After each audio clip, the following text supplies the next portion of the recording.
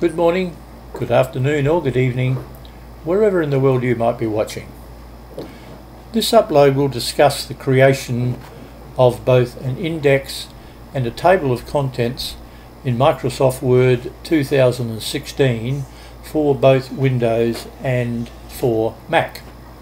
Now, we all know what an index is. It's an area that generally appears at the end of a document, which will show me where pages are and what they may contain.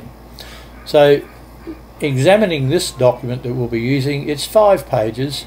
The 5th page is blank because that's where I'm going to insert our index after we've created it, and it discusses the first 4 planets from the Sun: Mercury, Venus, Earth and Mars.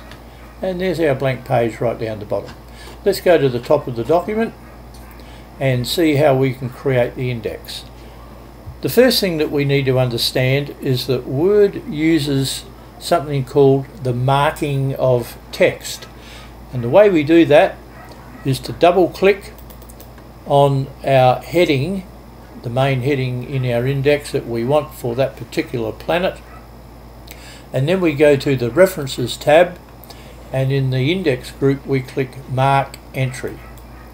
That opens up the Mark Index Entry dialog box, and you'll notice that when I click Mark, that by default Word puts a entry here for me.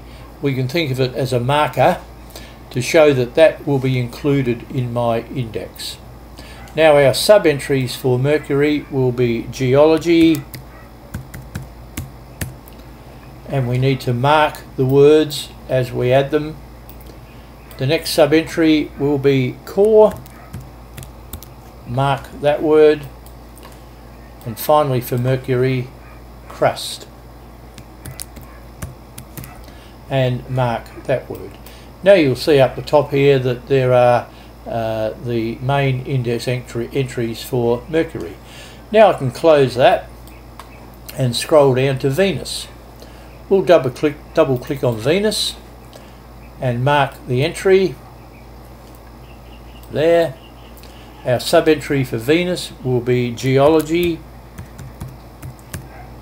mark the word, and finally atmosphere,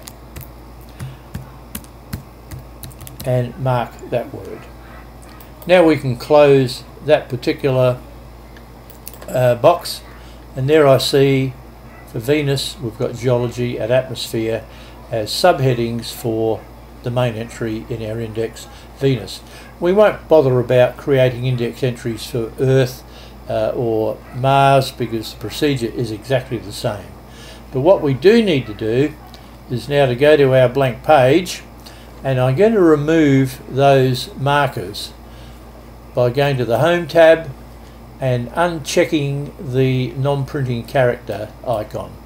And there I see that my document is now nice and clean. So I'll click where I want to insert the index and I'll type index. Remember, this is on a blank page at the very end. Press enter a couple of times and again go to the References tab, and this time insert index because that gives me some options. I want the index in one column, I want to right align the page numbers, and I want there to be tab leaders, the dots, so I can see that this is how it will appear. Now I'll click OK and let's see what happens. There is my index for the marked entries. Remember, I didn't mark anything for Earth or Mars. Now, one thing we need to appreciate is how I can move around using the index, and I do that by going to the View tab and putting a tick in Navigation pane here, and that opens up on the left hand side the navigation pane for me. And by simply clicking on any item in the index, for example, if I wanted to see something about the crust of Mercury, I click it and there it takes me exactly to that point. If I wanted to see something about the atmosphere of Venus, there it takes me immediately to it. So it's nice and quick to move around while you're creating your document and using the index to move about. Let's close that particular box, and this time what we're going to do is to see how I can edit the index, because what I'm going to do here is to add another subheading called weight, and I'm going to say here for fun 1,000 tons, just to be a bit ridiculous. What I'm going to do, notice how these entries here are blue and they're a particular font size and they're a particular colour.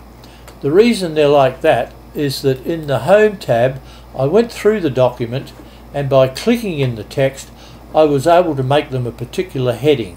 So all I had to do was to click on whatever heading level I wanted. We'll see how important this is when we come to our table of contents. For example, the planets are all heading number 2. See how that became highlighted there. So now what I'm going to do is to add that to my index, and to do that I need to go to the references and mark an entry, and the main entry is Venus and the sub entry is weight, and I'm going to mark the word weight. Okay, there we go. I can now close that, and I'm going to now go down to the index itself and click on it, and over here I'll say update index, and there I see that Venus has now had the weight altered. So it's quite simple to update an index, nothing difficult at all about it. Remember to practice these things by perhaps pausing the video as you go through it, going back and seeing how things are done. So now I'll click away, I'll click on the Home tab, remove the non-printing characters, and there is my nice clean index at the end of the document. Okay, I promised that I'd show you how to create a table of contents. Remember that I said that some of the text throughout had different heading levels, particularly the planets, which are all heading number 2, and the subheadings, which are all heading number 3. So what I'm going to do now is to look at how to create a table of contents. The table of contents generally appears at the front of the document, at the top of the document. So I'm going to click the Insert tab, and we'll insert a blank page. That puts a blank page up above the previous first page, and now I can insert my table of contents. And it's really very, very simple. I simply click where I want the table of contents. I'll left align everything there, and I'll say references, and when I click table of contents I'm given a choice of how I want the table of contents to appear. I'll just choose the classic up here, and there is my table of contents. It's as simple as that. So these later versions of Word have made the insertion of indexes and tables of contents very, very simple. One major advantage of the table of contents is that by default Word enters links into the various pages for me. So if I wanted to read about the geology for Earth, I simply click, and there it takes me directly to that particular point.